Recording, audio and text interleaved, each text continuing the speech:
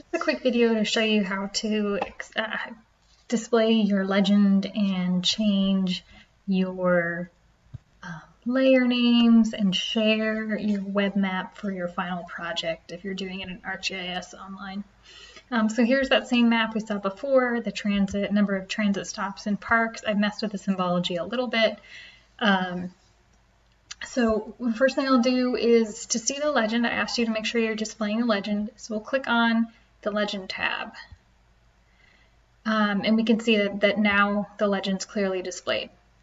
This is the final view that I'd want to see with this legend tab opened. But the first thing we need to do is change some of these labels. So let's go back to our content. We'll click on this first one, the spatial join, and we'll go to rename. And I'm going to rename it something that makes sense without all these underscores. So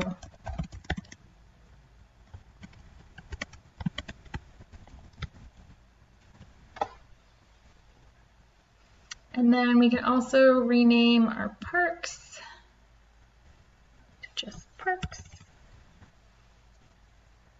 And now when we go back to our legend tab, we'll see that this is a lot cleaner. And that's good enough. That's all the editing of this legend we need to do for now. So we showed you how to get to that legend tab. We showed you how to change the labels a bit in your legend so they're easier to understand. Things like the scale bar will be automatic, so you kind of don't have to do any of that. But I do ask you to not only take a screenshot of this view, but to also send me your web map so I can investigate the details a little bit more. So to do that, you'll first need to save it. So I'll click Save Map, and I'll call it I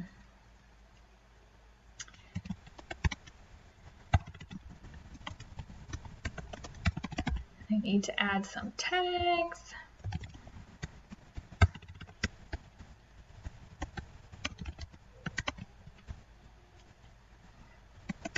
And in summary.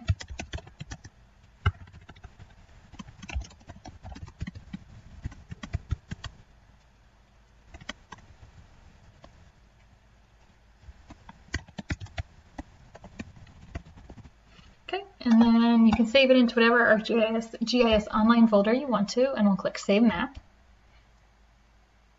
Okay, you can still edit your map title if you wanted to up here. And the next thing you need to do is click on this link to share it.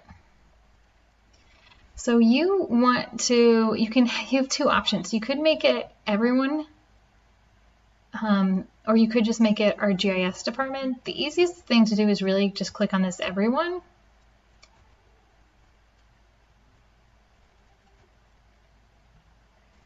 We'll click Update Sharing.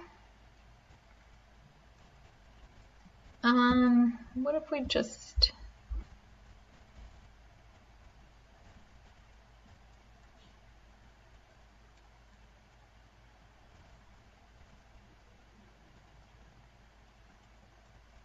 Okay, so that's just telling us we have to actually share the link to share it with people. So we can then, what you'll need, so you can click it either. You will need to highlight your link and copy it. And then you can click Done. And then this link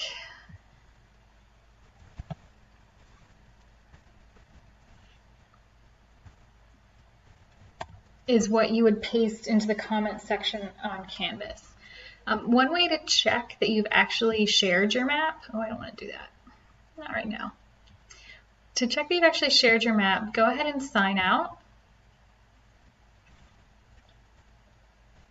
And then we'll copy and paste this into our web browser again.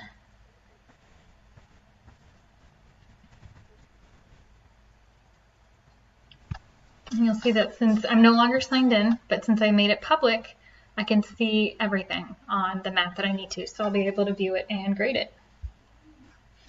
That should do it for what you need to do for your final project.